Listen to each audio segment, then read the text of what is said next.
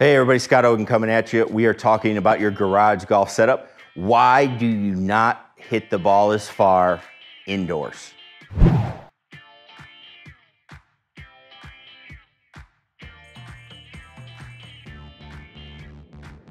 right, everybody, thank you so much for tuning in. Why do you not hit the ball as far as indoors when you're outside?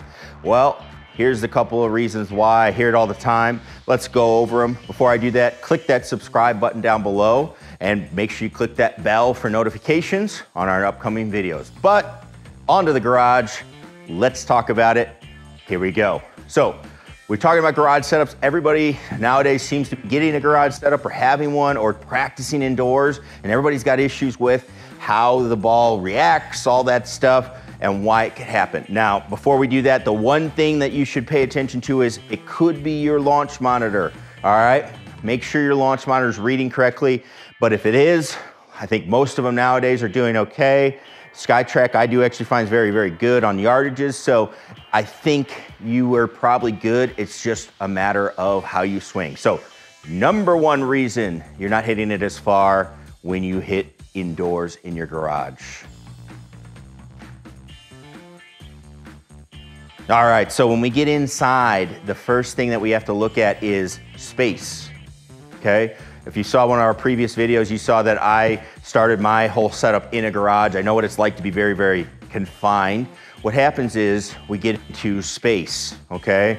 When you're indoors and the screen is closer, we start to not swing as hard, flat out. I just see it when I measure swing speed. So you have to, first off, very, very, very carefully make sure that you have plenty of room, because when this club starts going, it does get a lot wider in its arc than probably what you're used to doing. So because the speed picks it up, so make sure you got a lot of room. If you can do that, then you gotta work on letting it fly. I gotta get up here and be able to feel like, all right, I can go and I got lots of room to whip this thing around, make a few swings, give it a rip, just hit it as hard as you can, working on getting your speed up as fast as possible inside. That's gonna be the first thing I see. People aren't swinging as fast when they're indoors. Second thing I see is spatial awareness. When we're indoors, we tend to get unaware of our space. What the big thing that happens is people get focused. They look at this ball, they look at the screen right in here in front of them, and they get so fixated on that screen that they start making different swings. A lot of times people will go back, and because they see that screen there, they try to swing the club at the target line. And so what actually happens is they start swinging over the top, they get a little steeper, and they start putting a ton of backspin on the ball, okay? They're not hitting it how they would when they're outside, which would be, you know, especially if you're trying to draw it, maybe a little bit more out to the right. So you have to be aware of where you're swinging. So I like picking out, let's say I'm gonna draw, I'm going to swing that club path for a draw at the corner of my netting over here, or at the side of the screen. You have to get used to that. It can be tough because you usually have stuff in the way, objects. Again, I used to do this in my garage. There was a cement wall right there. If I hit it dead straight where I was swinging, that was gonna be a problem. But you have to have some faith, some trust in that, and that's gonna get your swing and the ball launch condition back where they should be, so the ball will go farther. So check your spatial awareness, check where you're swinging related to the objects that are around you. That's a huge thing that you should do in the golf course anyway, but you should definitely do indoors.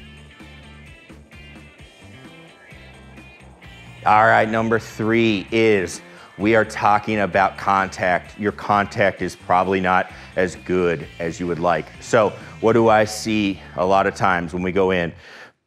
We're hitting off a mat. If your mat is not the greatest especially, people are afraid of mats, okay? Typically, you're afraid of a mat because there's no give in it. When you hit the mat behind it, it will bounce, okay? That can hurt sometimes. Now, if you hit the ball correctly, typically you're skimming the mat a little bit more, But if you don't have a good mat, I had a bad mat before, and you know, my elbows and my forearms started hurting from doing that. That makes you not too inclined to hit it. So what you need to do is check your contact. Where are you at? So what I see is a lot of people get low on the face. They start hitting them, even if it's a good looking shot, it's still a little bit bladed because they're not gonna get down into the mat. They don't want that feeling. Check that out. Get some foot spray, some Dr. Scholl's, put it on the face, some impact tape, put it on the face and see where you're hitting it. Be careful of that impact tape. It will make the ball go farther without even doing anything. So just make sure you're hitting it in the middle and then see how far you're going. But good solid contact is the third one indoors that'll make it go farther. All right, so that's my 3 reasons why I see people struggle to hit the ball farther indoors or they lack distance. Having played simulator golf since the year 2000 was my first season doing it as a high school kid, walked to a shop downtown. I found it very, very good. I still will walk in and people will tell me that, hey, that's off or this. And I'll say, all right, give me a club, I'll hit it and I'll call the yardage. They very, very much have improved that aspect. That's the one thing I think they get right out of all of it, even if you have some areas that are a little bit sketchy on their launches. So check that out, try that out, analyze your way you're swinging it indoors and see if this helps you out. As always, leave a comment below, let us know what you think, and click that subscribe button. We'd love to help you out with your game some more. And as always, we'll see you in the next video.